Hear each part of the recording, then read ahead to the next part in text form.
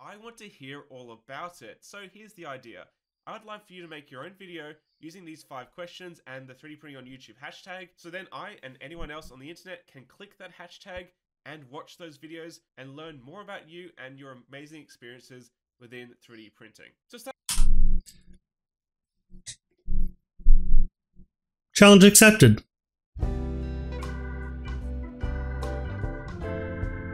Hello everybody, welcome back to your Weekday Weekend. My name is Adam, thank you so much for joining me. Today we are following up on Angus Maker's Muse video called hashtag 3D printing on YouTube. This should be a fairly quick one, hopefully. Hi Angus, what's up? So, getting right into it. Question number 1. When or how did you first hear about 3D printing? The short answer is, I don't know. I really don't. I knew it was a thing, I guess. I remember going to a couple museums around like high school age and seeing like, oh, this car was 3D printed or whatever. But I don't remember when I first heard about it. I do know that the first time I ever saw one running with my own eyes was at my buddy Brandon's computer repair shop. They had one kind of running on the desk. I don't remember what he was printing the first time I saw it. All I remember is wanting it. I wanted it. I wanted it bad. There's some photos of it on screen now. I couldn't even tell you what kind of printer it is. I'm sure some people will tell me in the comments what kind of 3D printer it is. It was slow. It was kind of loud. Had a small little build volume, and it was just about as expensive, if not more expensive, than my Ender 3. But I know that he enjoyed it. And he just found models online to print. He did not make his own models, and he still doesn't, to my knowledge. Of course, he doesn't really 3D print as much anymore. I'll get into that later. Question 2 is, what was the first thing you 3D printed? My answer to that kind of depends. So the first thing I 3D printed when I first got my own 3D printer was a 3D Benchy. And it's up there. It's the white one. That was my first ever 3D print on my own printer. However, on Brandon's 3D printer that you've seen on screen, that you're seeing on screen now, I designed in Tinkercad, very poorly, a deck box holder idea that never worked out. I didn't know quite how 3D printing worked at the time, so I made a kind of not a great design because, again, I didn't know how 3D printing worked. But that was the first thing. He let me 3D print that, if only just to see how it wasn't going to work. Oh well. Question 3, do I view 3D printing as a hobby or as a tool? Well, I would like to use it more as a hobby, but unfortunately I don't have the time or money for that, which is why I haven't touched my Ender 3 V2 Neo in months, and I've been using my P1P basically non-stop since I bought it. I mean, it's not running now, but you know. I would very much like to use it as both, but I just don't have the time. You know, I have a full-time job and other things, other hobbies, so I've got to use it as a tool. Question 4 is, what is the best 3D printer according to you? To me, that question is framed as if it was coming from someone who doesn't 3D print, who's wanting to buy a 3D printer.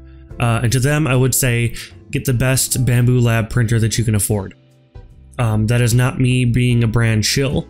That is simply me saying that for the money, they have the most reliable and set it and forget it printers that you're going to find with reasonable costs, reasonable shipping.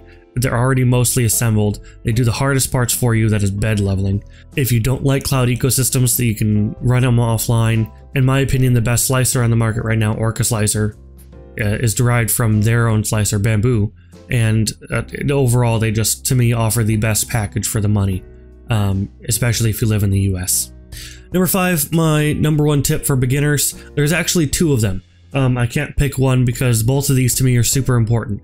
And these are in no particular order. My first number 1 tip for beginners is learn to use CAD. I have a whole video actually about learning to use CAD. I'll put it right up there. And it's just so powerful to be able to design something on the computer screen and see it and use it within a couple minutes. It is like no other euphoria you've ever felt. Even if you work in manufacturing, like I don't work in manufacturing, but even if you do, being able to essentially manufacture parts at home, absolutely mind-boggling. The other number one tip for beginners is get involved in the 3D printing community. I have a whole video about going to MRF, MRRF. There's also Rocky Mountain RepRap Festival. There's so many 3D printing YouTube channels. There's so many forums, so many places making filament locally now. I'm sure there's one near you. In fact, Polar Filament. Hey, what's up? So, yeah, there's so much going on in the 3D printing world, and I think it's very valuable to get involved in the community, especially locally, and see what people around you are doing. So I think that's my my 5 questions answered there, Angus. You're supposed to pass it on now. So I think a lot of my friends on YouTube here don't do all that much 3D printing.